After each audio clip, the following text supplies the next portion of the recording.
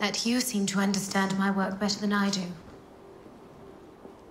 When I read your work, I don't know whether to be dejected or encouraged. What do you mean? Dejected because I shall never be able to write like that.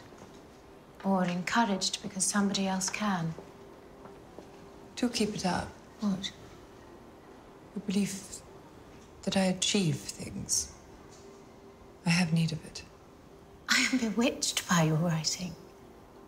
It makes me afraid of you. It's all rhythm. Once you get that, you can't use the wrong words. A sight, an emotion creates a wave in the mind long before you have the words to describe it. When writing, that is what you must recapture, that wave, as it breaks and tumbles in the mind. If you listen, it will make the words to fit it.